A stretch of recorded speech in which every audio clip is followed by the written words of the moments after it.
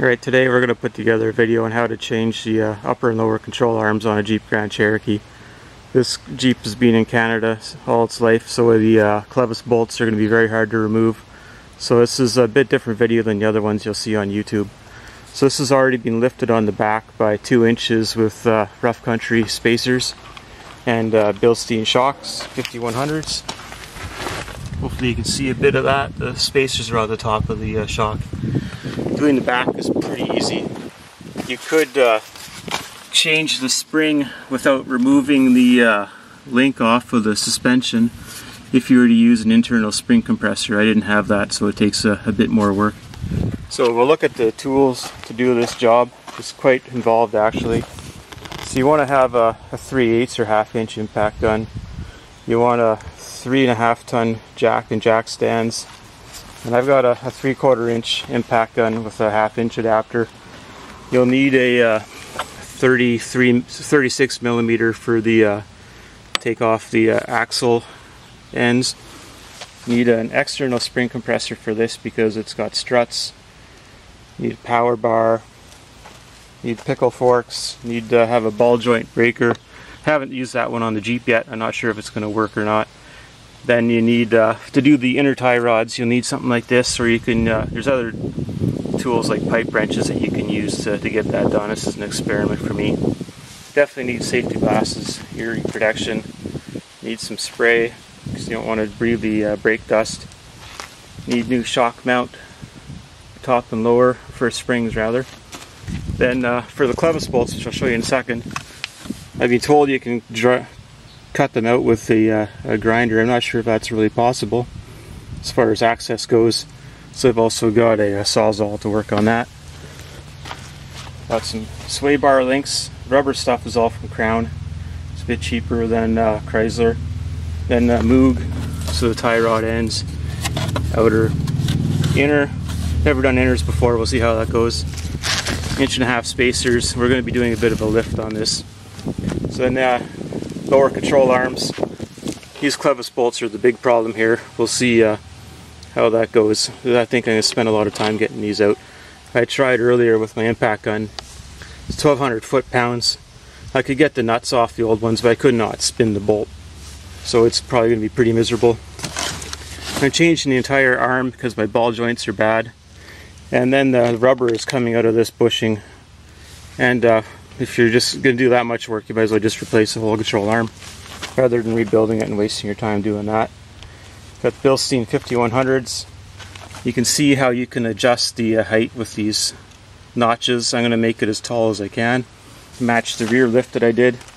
Then Moog upper control arms. They have normal and heavy duty ones. The heavy duty ones are greasable, so I went with that, being the lift. Concerned that it might wear out the upper control arms a bit quicker. You can see with the lowers, they only offer one variety of that, and it's not reasonable. Comes with one fastener there, not a lot. So we'll get the Jeep in the air and we'll start tearing it apart.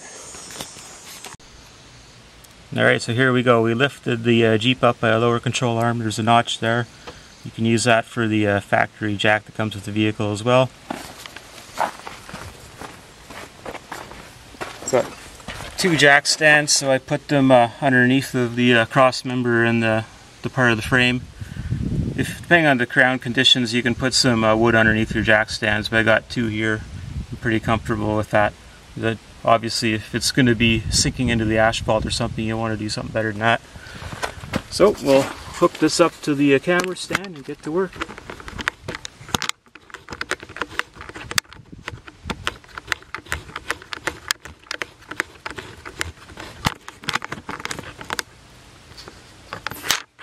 In the instructions, they say you need to remove the wheel bearings to do this job. I saw one video where the gentleman did not, so I'm hoping we can go that route and leave it together. I changed the wheel bearings recently, so it wouldn't be too hard, but rather not.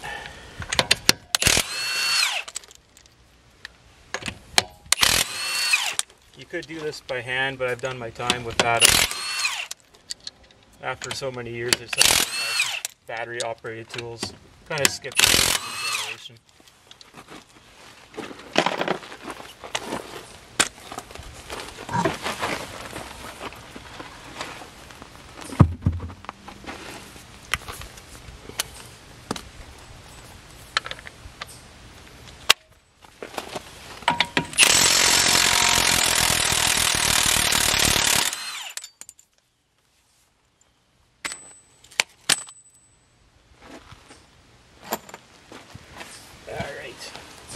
get something out there to break for all.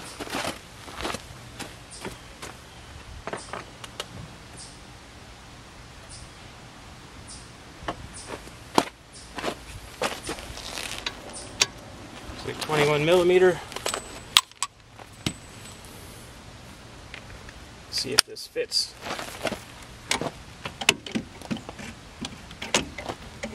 Like that. Turn the wheel.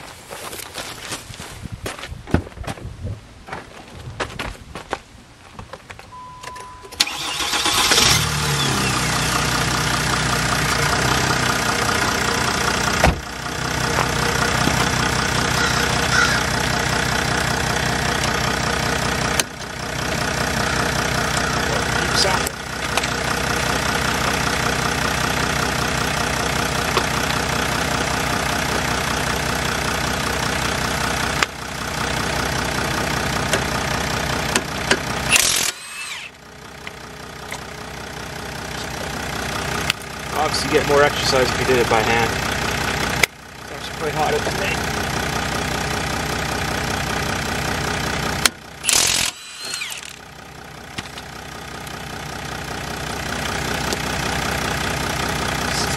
Support the brake on the way.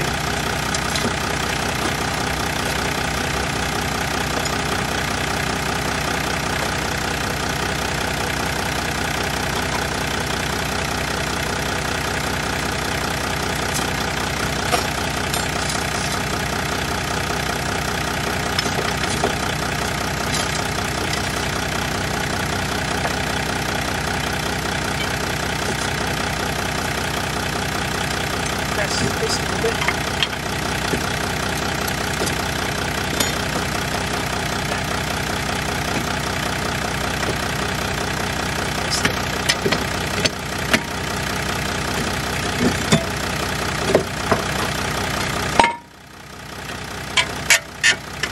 Get the Clevis going here.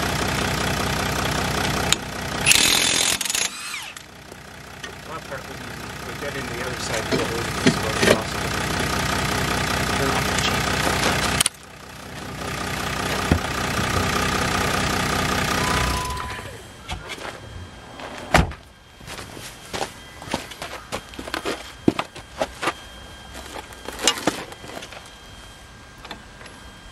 Smaller on the other side. Yeah, it's 21 on the other side. 24 on the big side.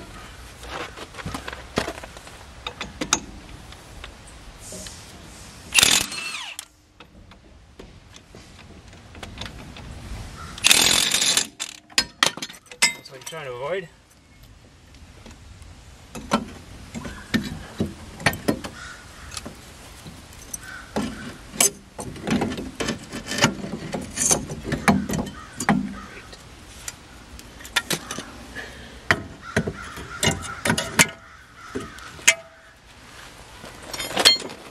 We'll get something to hold that up and we'll get back to it.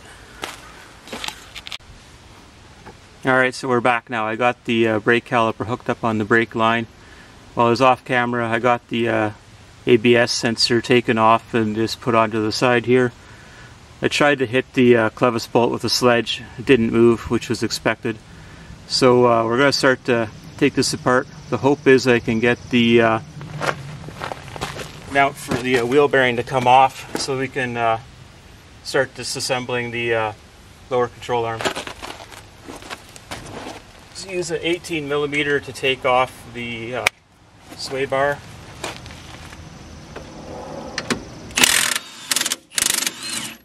It's no big deal. 18mm here. You have to use a universal joint for this, which is not really good.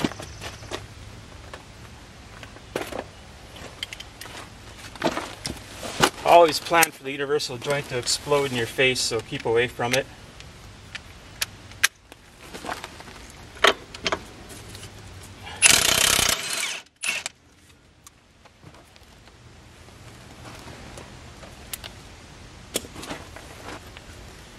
Tie rod end is a 21mm.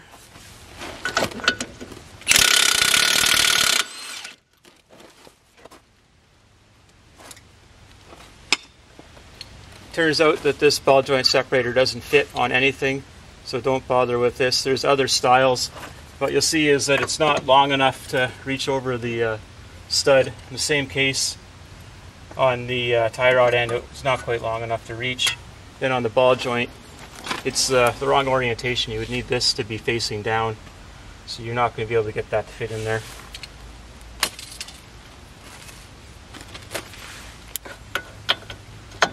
Ball joint's 21 millimeter, so you either dig a hole here with a shovel, try to use a shorter one.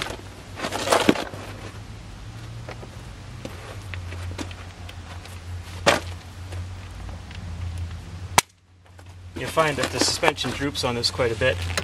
You can try to lift it up.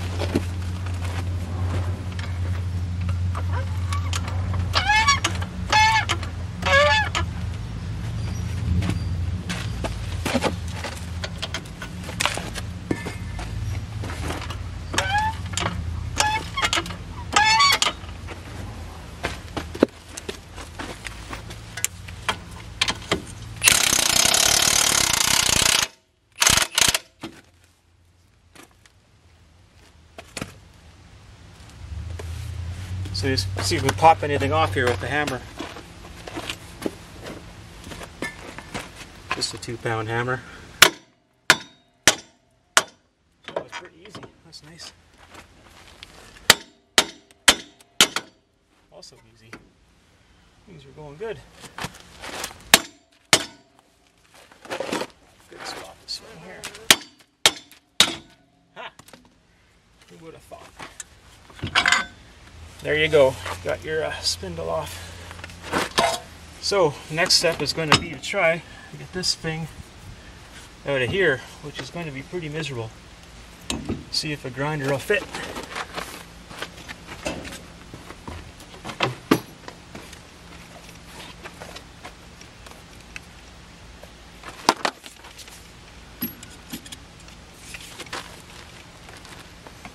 You could probably make it fit if you took the guards off, but it's not really a suggested way of doing things.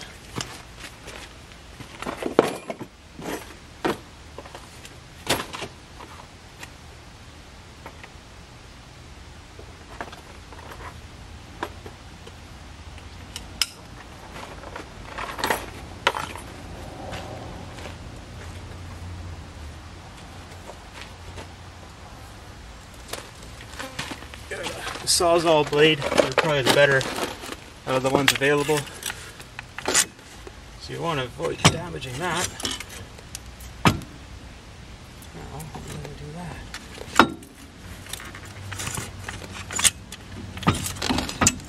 Cut the other side. You have to cut it off on both sides somehow.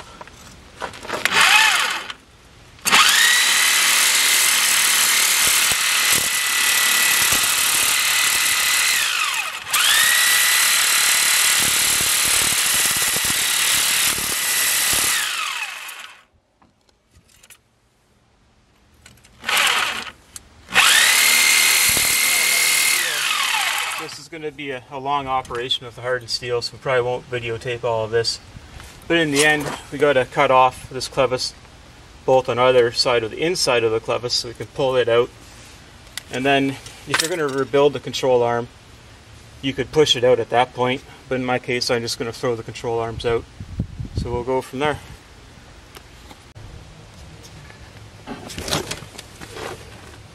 Alright, so I went and picked up some 5-inch blades for my old 5-inch cutoff wheel. So I'm going to hopefully be able to get this thing taken apart now. Using the Sawzall didn't seem like it was going to be very fun. Try not to damage the fork here. We'll go after the bolt mainly. The camera's going to move around a bit. It's on a piece of plywood now.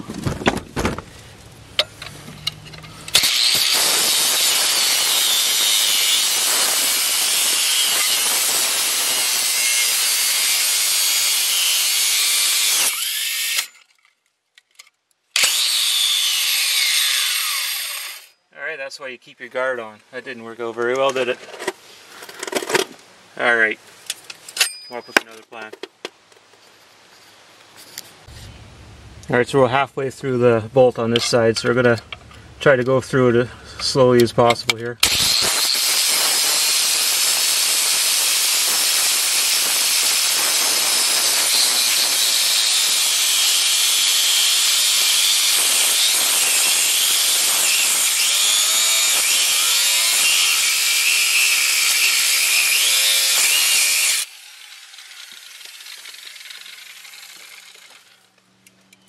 Getting there.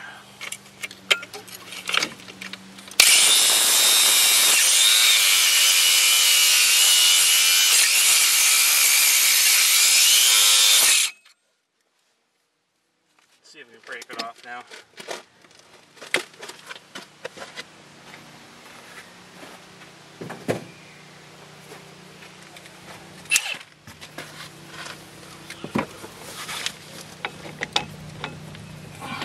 $21.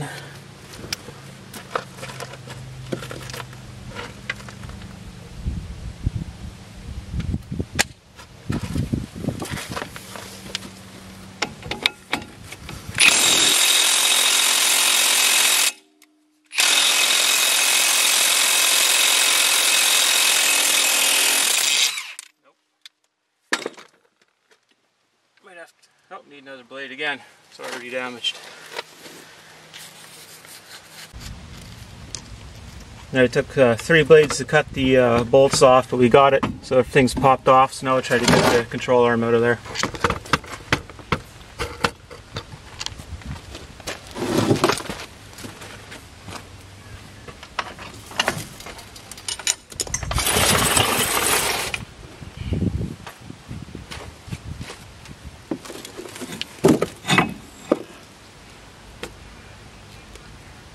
A little bit hot. Seems to me that the bolts are actually seized to the fork here, so we'll see if we can get them out without a lot of trouble.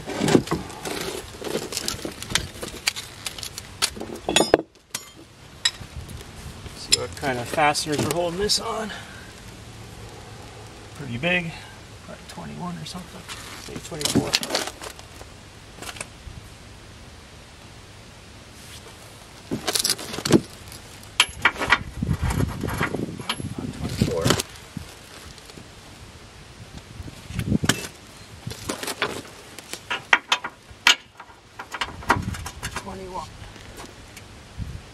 And looks like we'll need the universal. That's in all one spot space.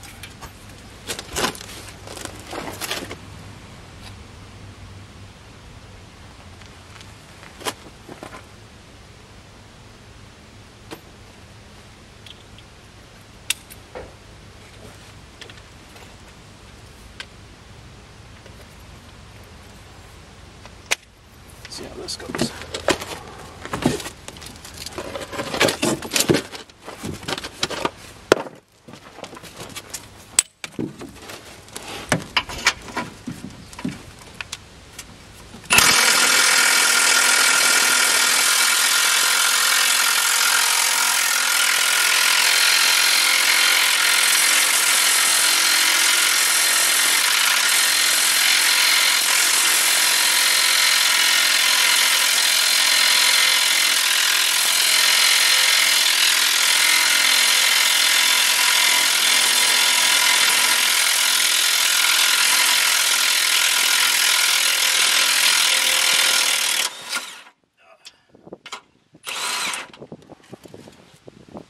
Yeah, you're welcome to do that by hand if you want. That'll be easy.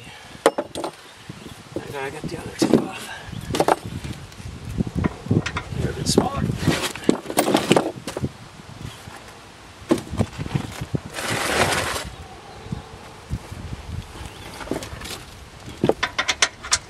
Probably 18.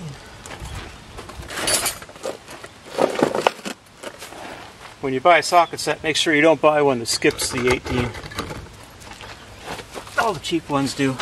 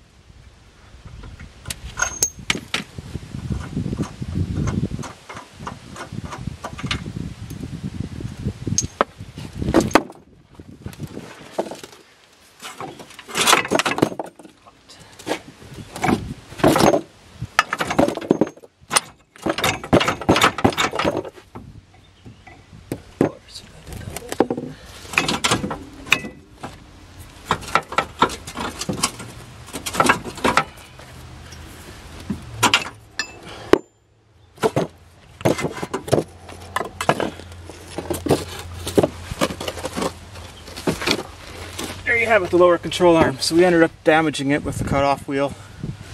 Good gouge in there, but that's alright, we're going to replace it. Clevis bolt in there pretty good, it's never going to come out. The ball joint is loose. When you grabbed it by the wheel, you could actually make the wheel go up and down. And then this bushing at the back here is destroyed. Again, so why would you waste your time trying to rebuild this thing? You can just throw it out and put in another one.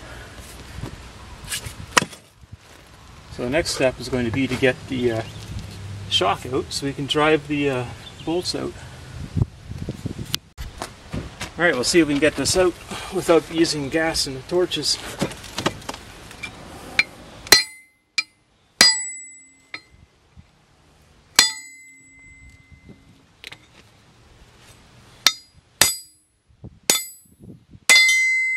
There's one. Not going to be able to do that on the vehicle, that's for sure.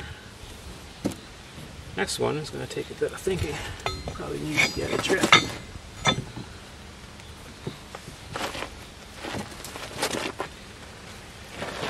Be a bar here. Hammer on that or not? So, yeah, good.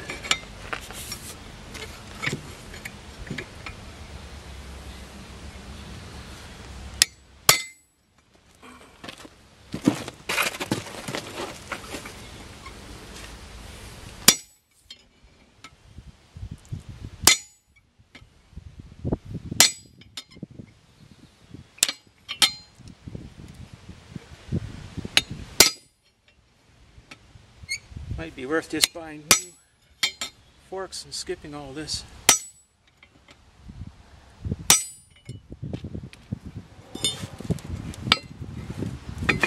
Try to loosen up on the other side.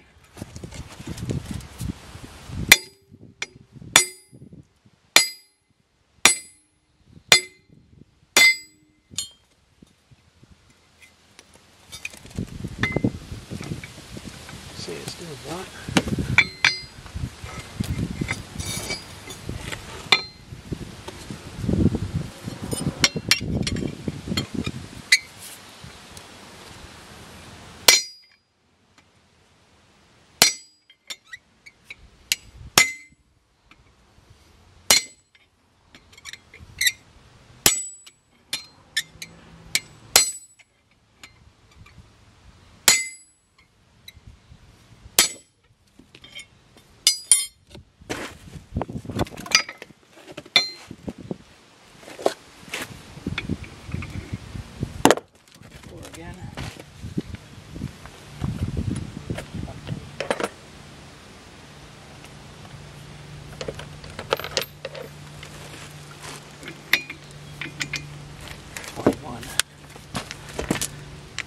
Wish I hadn't rounded this off, it could have been helpful.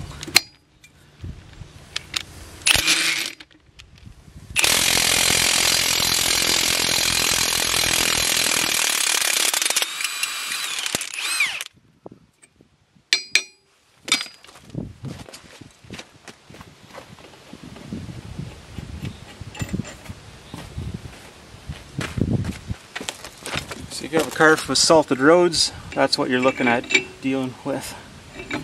I clean that out with a rat tail file. Shreds.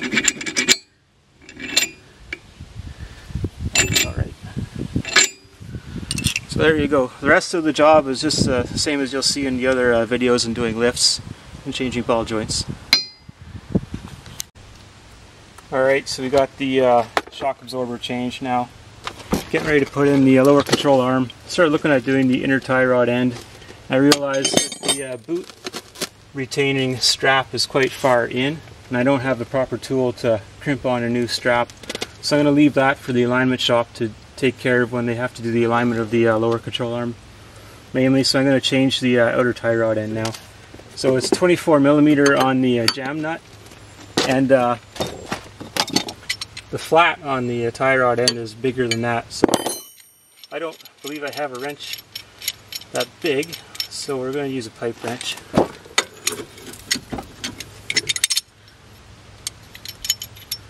Hopefully we go the right way with it, otherwise it's not going to behave.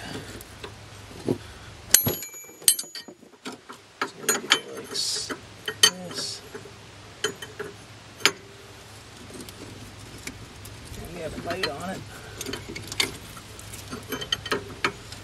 see what we can get. There. Once you get that off loose, they always say to count the turns, so we'll go through that experience.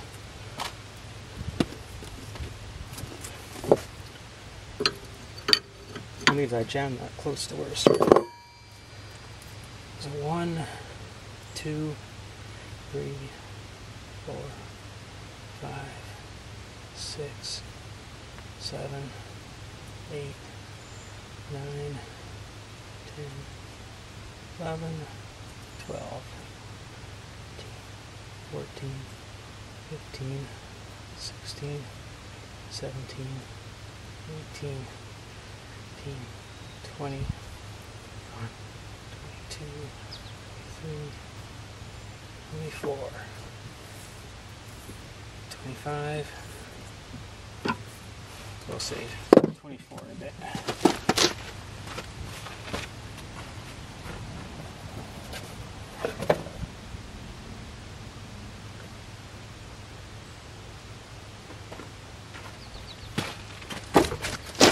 Not sure if it's the same on both sides. Yeah, there's got a left marked on both of them. 24 and a bit. Started, so that's a bit. 1, 2, 3,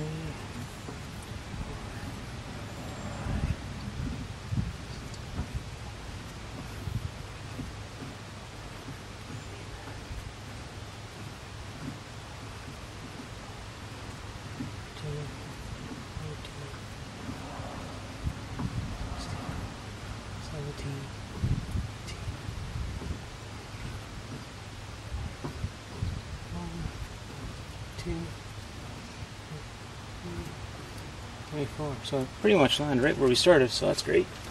Getting the lower control arm lined up is not going to be a very easy task, so I'll try to get the heads of the fasteners in where they started, just to match the dust marks, and go from let the alignment shop do the rest. I'm not going to bother measuring this, so I got to put the grease fitting in here.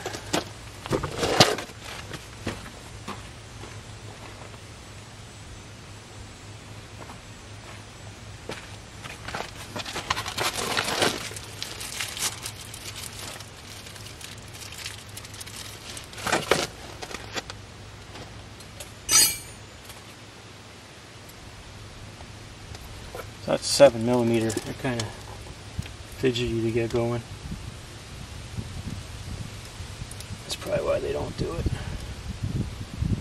Because there's no reason you should break these transporting them.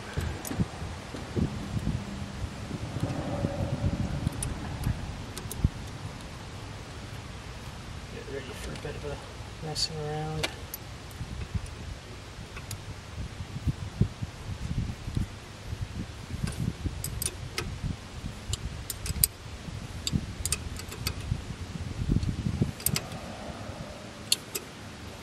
So that's good.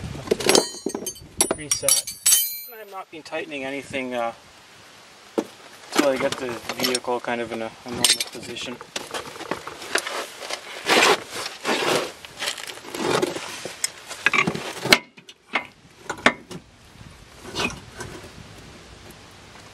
And that must go up there, perhaps. Not making much of a note of that. Sits on top. Clevis bolt and this front control arm bolt are actually the same. When you order the parts from Chrysler, they update the Clevis nut a little bit.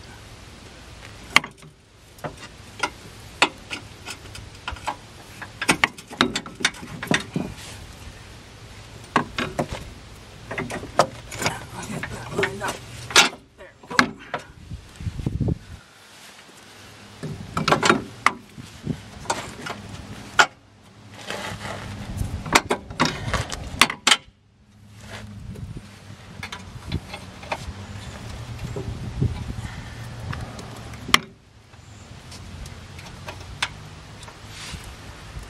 Save the suspense and do that part later.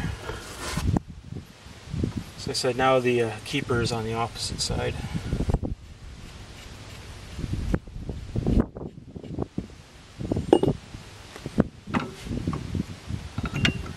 I'm getting all this in the right order.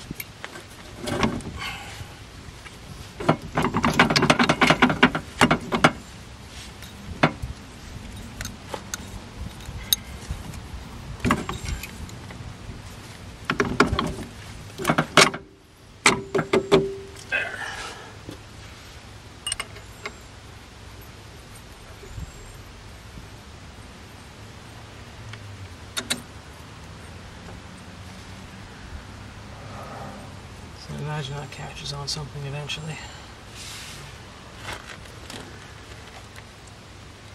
He's going from below. Hopefully you can see a bit other than the back of my head.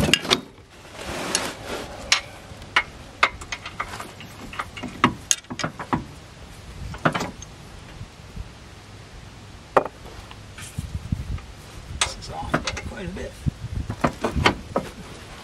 Boy, that would be. So I put copper anti-seize on everything. Hopefully makes life easier down the road.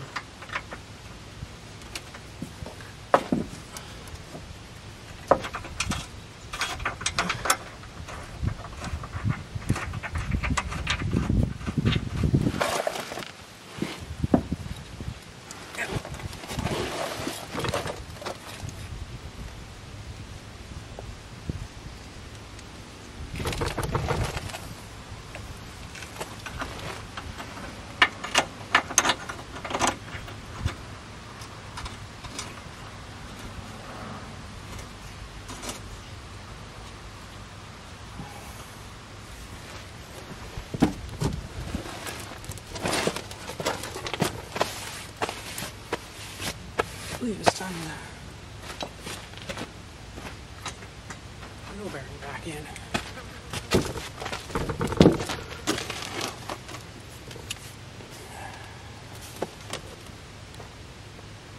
Yes, if you had to change the CV joint, I think you'd have to go through the same situation of cutting all this off in order to get the axle through. It'd be quite a pain. When I took this to the garage, they were going to charge me well over $1,000 labor to do this work, so I decided to buy all new parts and do it myself instead.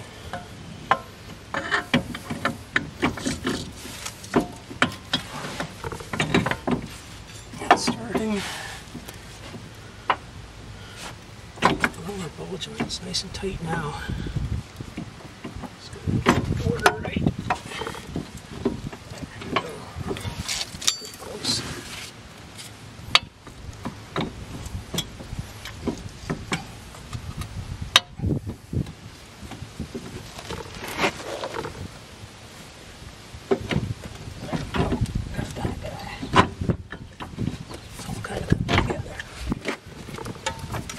It's not tight on the inside yet.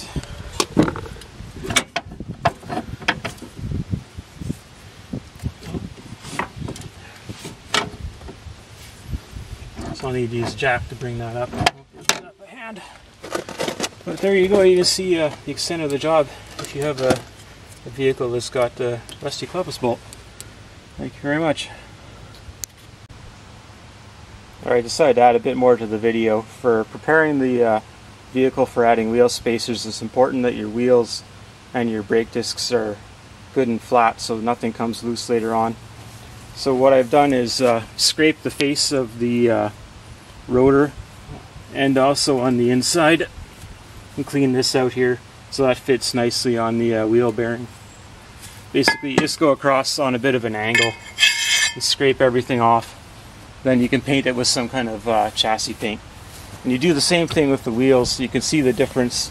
I got to work on this one a little bit more, but trying to get the wheel surface flat. It rides around here compared to the other wheel. Haven't really looked at it too much, but it's going to need a bit of attention.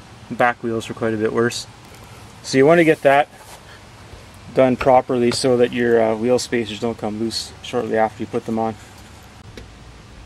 Alright, now to put on the wheel spacer. Now you got everything good and clean on the back. You got a bit of anti-seize on the hub. Put on the spacer. The spider tracks come with a bit of Loctite, which is excellent to use. So just put a bead across each of the studs. Use red Loctite.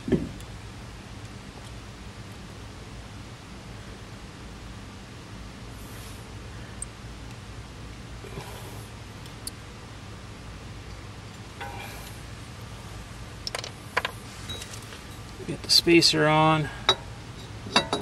They are hub centric, but you still need to work with them a little bit to get them to fit. It's not a spider tracks issue, it's any of them would be like this. So what I like to do is get one nut just till it's touching, then put the opposite side in.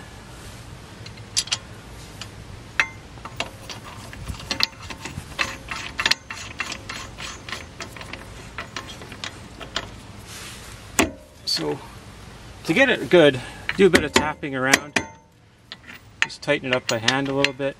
See it add it a bit. And to get the spacer to center, you tap it a little bit more. Kind of saves you the drive. You still have to drive this for, I think they want you to do 50 miles or something. But if you can get everything snug to begin with, when you go to retorque it, you'll be happy to find that nothing has moved. So you go through this. If you have someone available to put the brakes on, that's great. I saw another video where a person put a bar through the studs. I'm not sure if I like that or not, but it is a way of doing it if you're doing it single-handed, so to speak. So that's really what I wanted to talk about, was making sure that everything is flat when you start here, and then to get everything centered. So then you tighten these up. They call for 90 foot-pounds. So this is about the only place I use a torque wrench. Everything else I just do by feel. But you do not want to have a problem with this part here.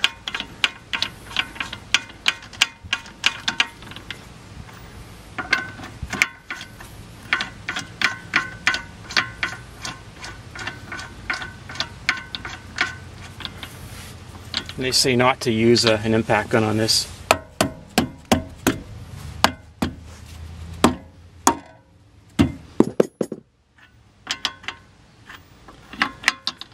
I think that's pretty good, so I'll have to get someone to put the help with the brakes there so they can hold them on. Then I'll do the final torquing, put the wheels on, take it for a drive, take the wheels off, verify the torque, which will be okay, I'm sure, and then be able to sleep at night knowing I don't need to take the wheels off again to check that out. Alright, so that's the final end of the job. The front wheels are sitting 23 inches from the center to the lip of the fender, and then the rear wheels are at 21 inches. I didn't change the springs on this vehicle, and I think I got about 2 inches of lift on the back with the 2-inch rough country spacers, and right now about 3 inches of lift on the front. I think that's going to settle down a little bit. So there you have it. I realized I didn't show the wheel spacer side view, so you can see they're just peeking out of the fender a little bit there with 1.5-inch spacers. Just do a quick walk around of the vehicle. Can't get a very good zoom here for you, sorry. Added the Jeep OEM aftermarket mud flaps on this vehicle. You can see the wheels sticking out just a little bit. There's a spider track sticker. Bilstein provides a sticker, but it's kind of large, so I just toss it out. The van over here has got Bilsteins on it as well, it helps quite a bit.